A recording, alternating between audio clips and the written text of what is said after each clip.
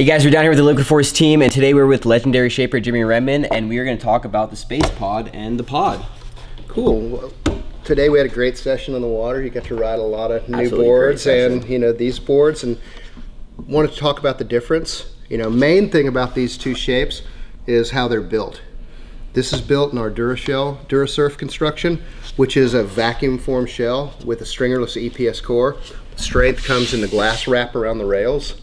And then the Space Pod is traditional surfboard construction, EPS core, but it's hand shaped, hand finished, glassed, and you've got technical fabrics laid in. This has a nice carbon stringer to add a little extra stiffness and a little extra snapback on a thinner shape.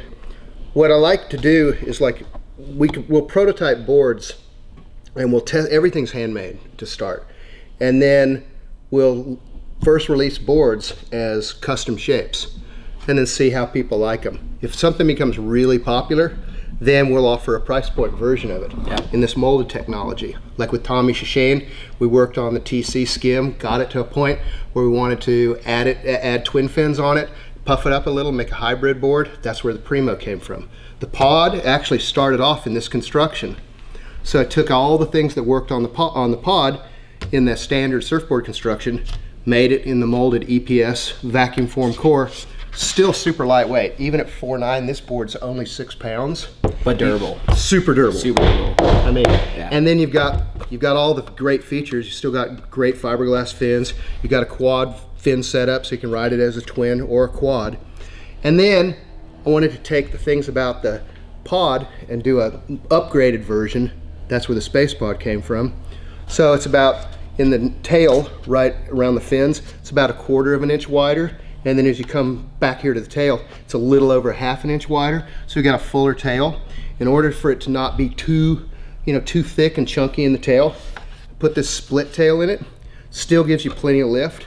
We're able to exaggerate the single to double concave and keep the rails really crisp, a variable edge rail where it gets progressively sharper as you come through the fins and out the tail, and softens up through the nose. Kind of like what you see in your traditional ocean surfboard, where it's a little bit easier for more of a bottom turn transition, but still have that hard rail to really dig in and get some spray and some significant turn, some power into your turns. Completely. The thing is, what biggest difference between, say, the rail that'd be on an ocean surfboard and a wake surf rail is on an ocean surfboard, they'll soften the rail sooner, and it'll be even softer going up through the nose. Whereas on a wake surfboard, since the rocker's so flat and you're not doing a roundhouse cutbacks, maybe you are.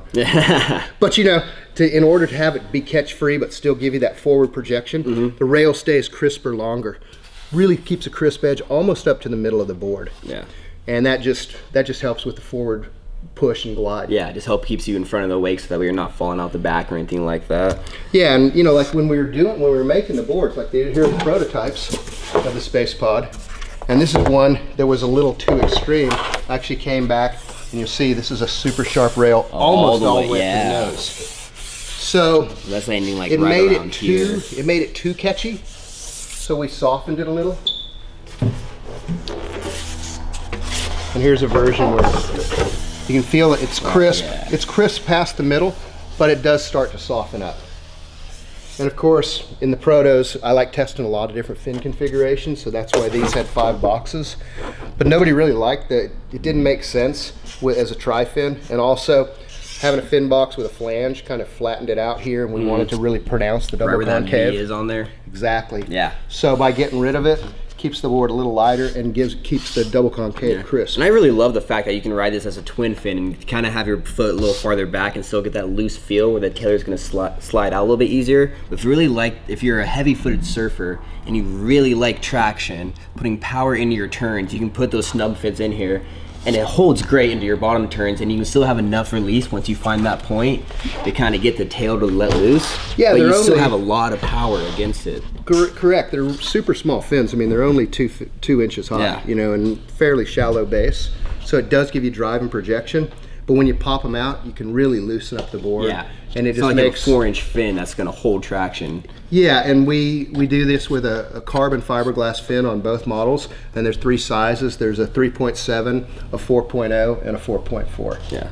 I think you guys did a really great job with this series here. I mean, you have the guys who have a little bit more advanced type style riding, a little bit more aggressive, wants that feel underneath their feet to where it can just snap up to the top real fast, and the ultralight performance space here. And then you also have that guy who wants to still kind of have that same surf feel, but not really all that reactiveness, wants to kind of learn the board underneath his feet and kind of progress his skills, maybe get some turns underneath and then progress into the airs. You can really get that with a nice durable board that's gonna last you multiple seasons. You don't have to worry about it at all. This thing is incredibly durable, but you really don't sacrifice a whole lot of performance. Not at all. Because the stringerless core keeps it really light and lively.